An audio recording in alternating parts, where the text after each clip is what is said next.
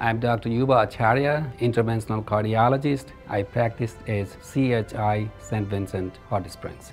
Medicine is something that I picked when I was a kid.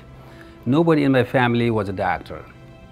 And my mother had heart conditions, and I wanted to help my mother.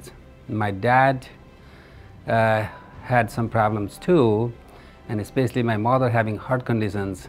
That was something that inspired me to go to the medicine, and I just love medicine.